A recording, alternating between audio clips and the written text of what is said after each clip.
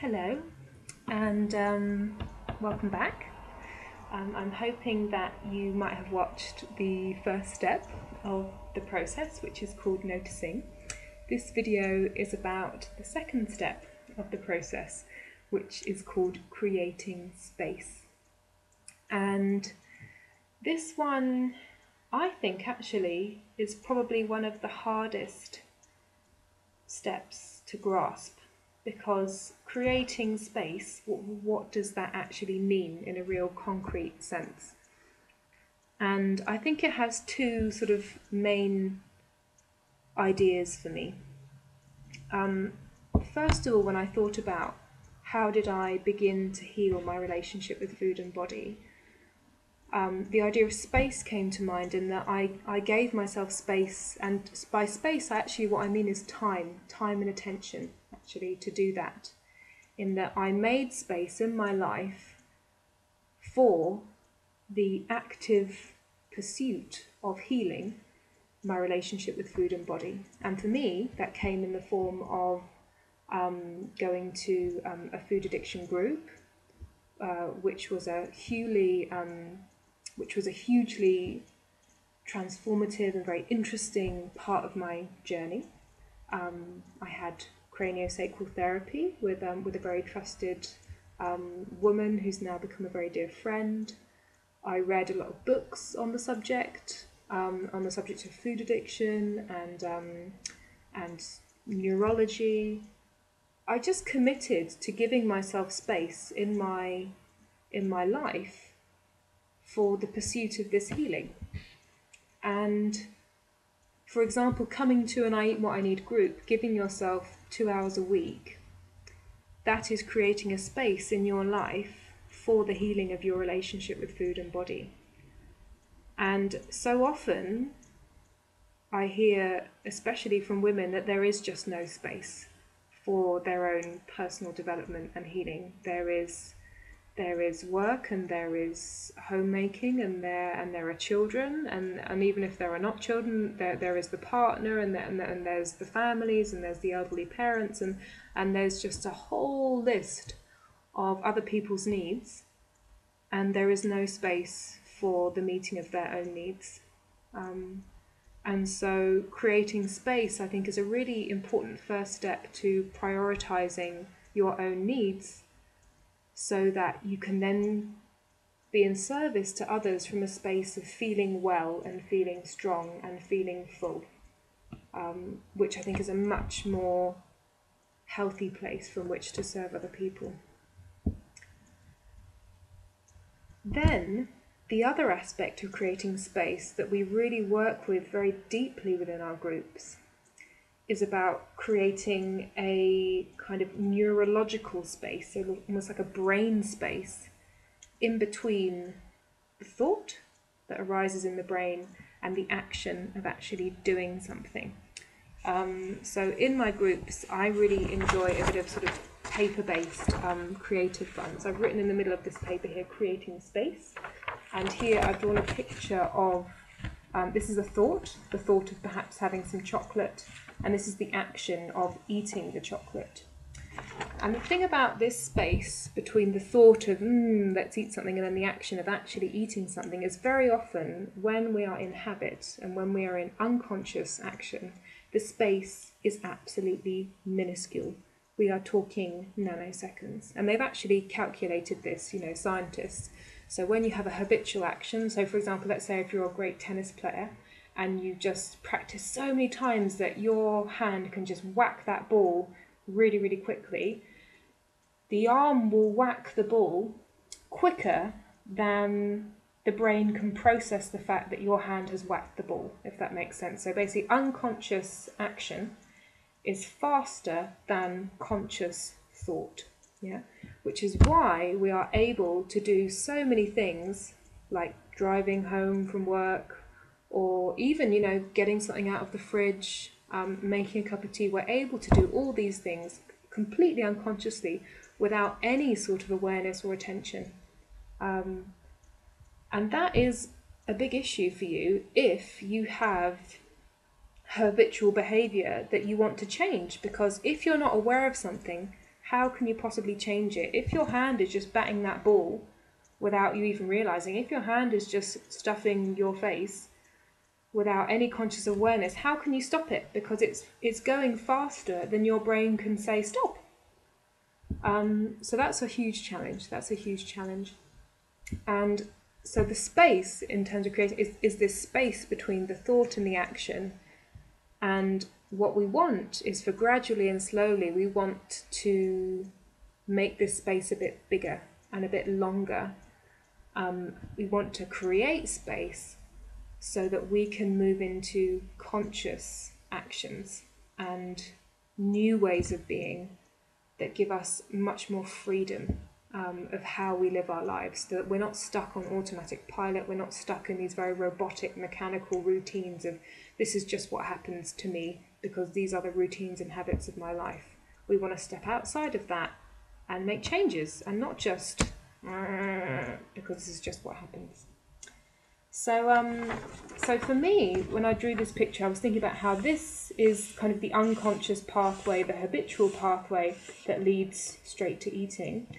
But there is another path, and we can create space. I've drawn a great big syringe here, and the syringe for me is about injecting something into that space. So let's say the thought comes of, I want some chocolate. In that space, before you eat any chocolate, what are we going to inject into that space? And there's lots of different things you can inject into that space. On my syringe here, I've written motivation. So you can inject a bit of motivation in there. So why would I not eat the chocolate, basically?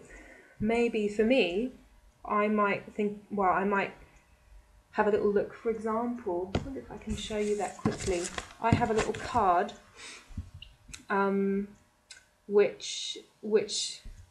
where I've written down my motivation as to why I might choose to not eat, maybe, when I'm not hungry.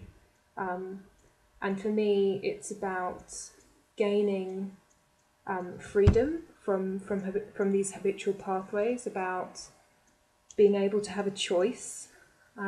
It's about reclaiming my right to be a natural eater, actually. And I feel very motivated by that. I feel very motivated by my own sense of personal freedom, because I love feeling free.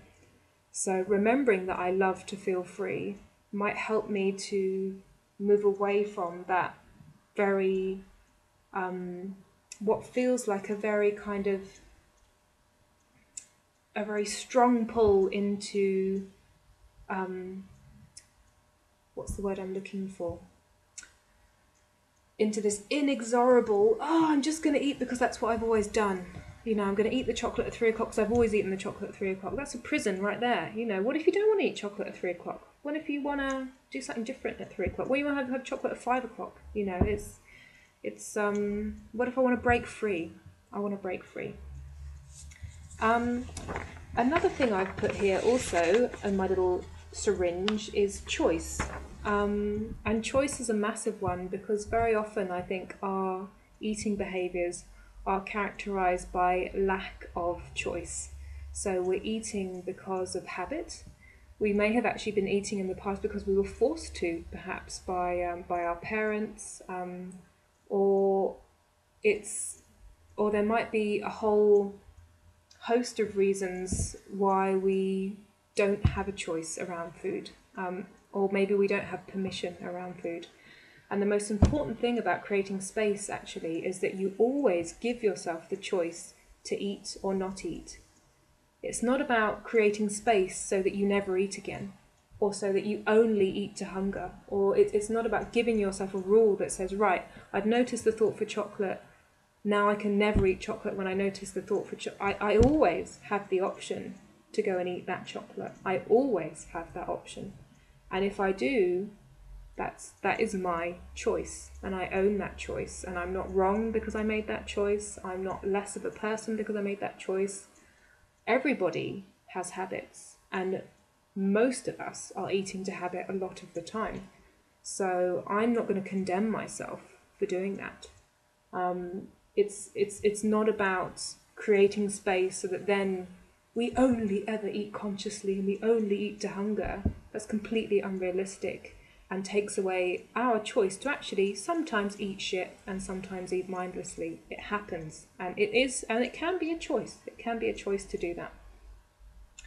I'm also put into this space here my values as well, and I think that's, for me, that is very important to remember, that I Eat What I Need was born of what I felt was a conflict between my spiritual values of taking what I need from the earth.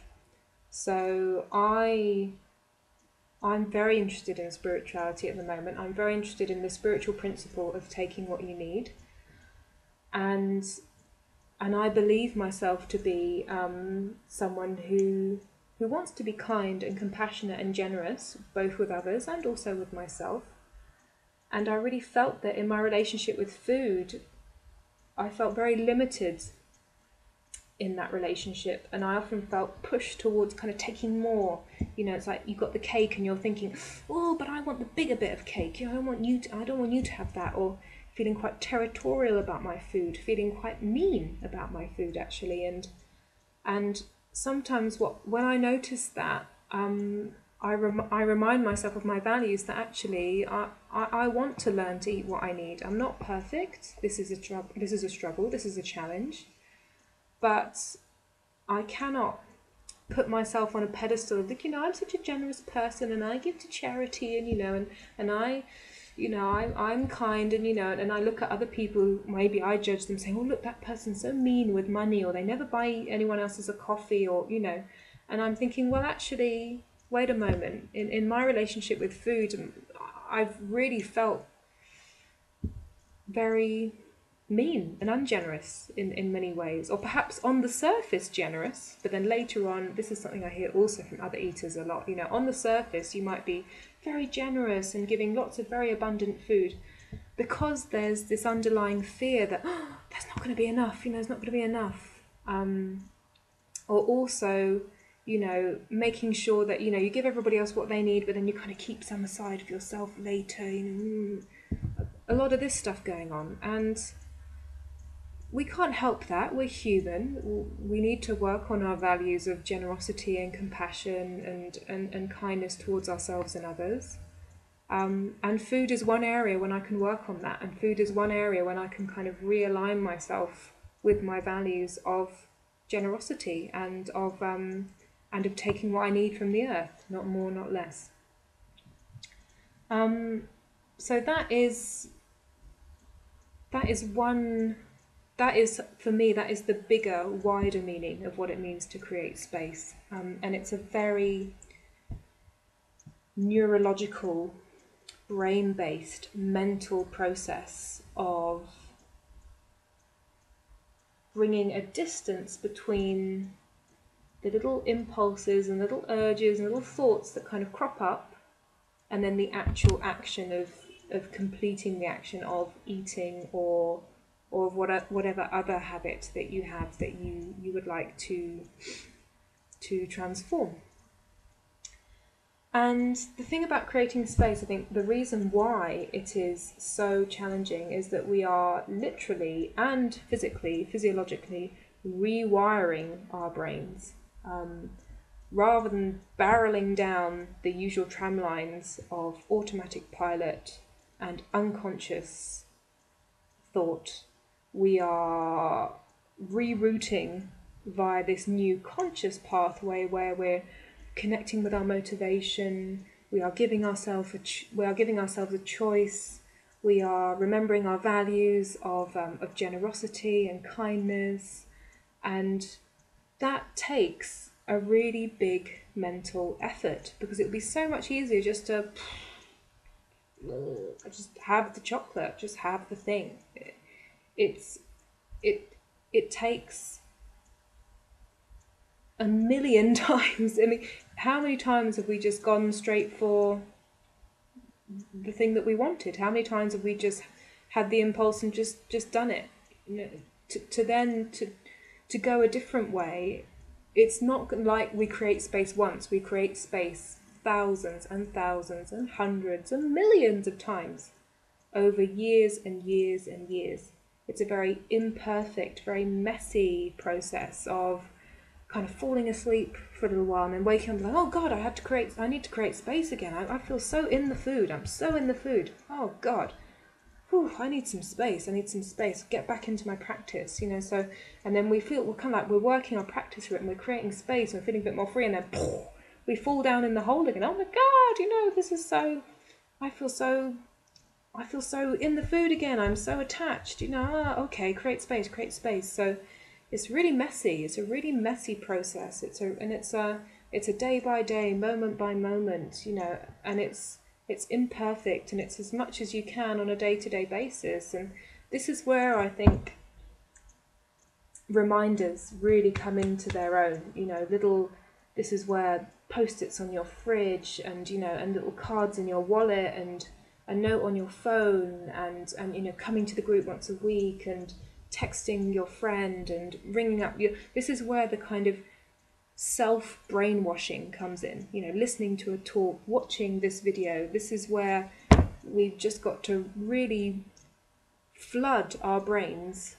with positive reinforcement of, okay, this is what I'm doing, this is why I'm doing it, okay, yeah, I'm creating space, I'm not falling back into habit, as much as I have been. I'm committed to this new way, this new path of conscious awakening.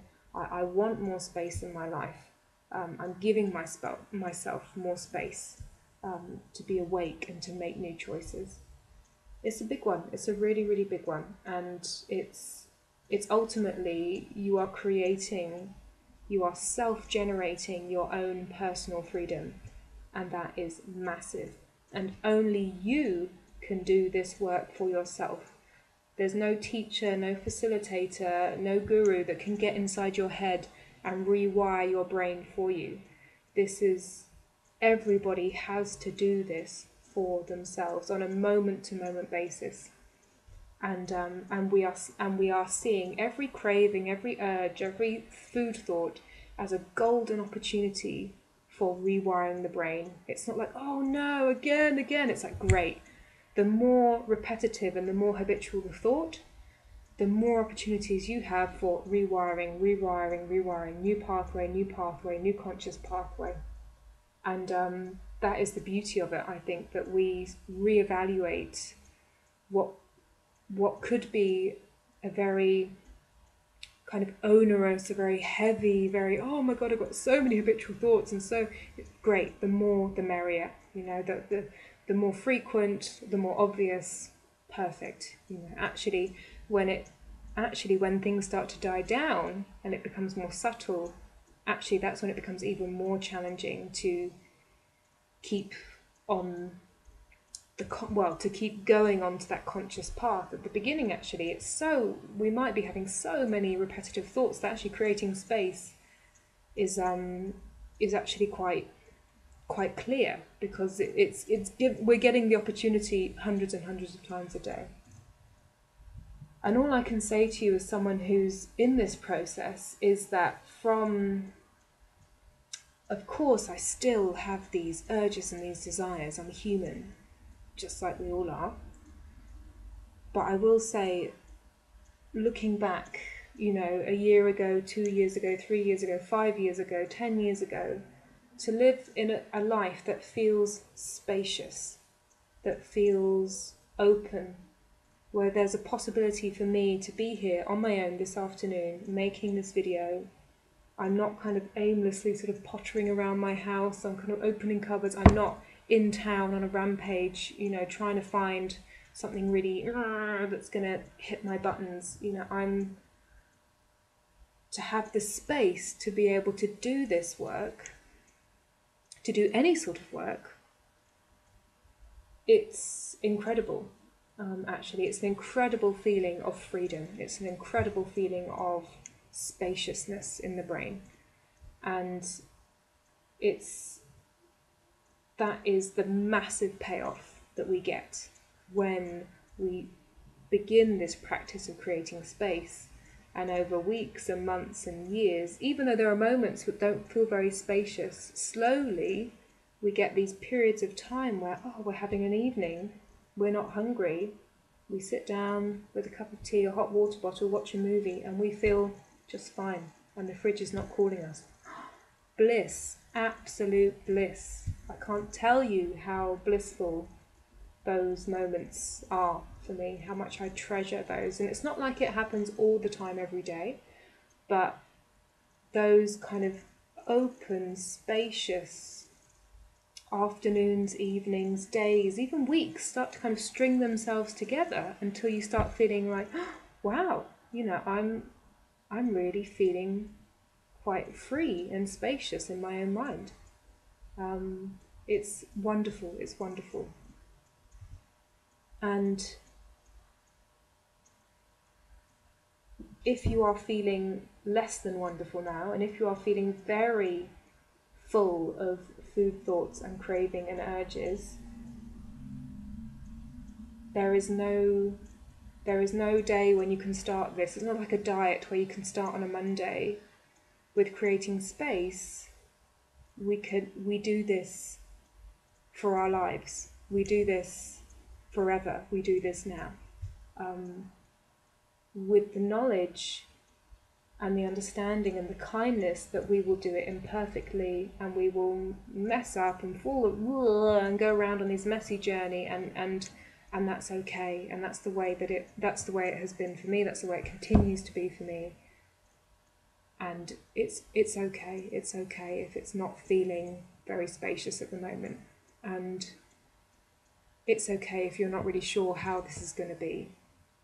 And that is what we're here for. That's what what I Need community is here for, is that we are in this process together. We're working through the messy confusion as well, and we're committed to living lives where we feel free,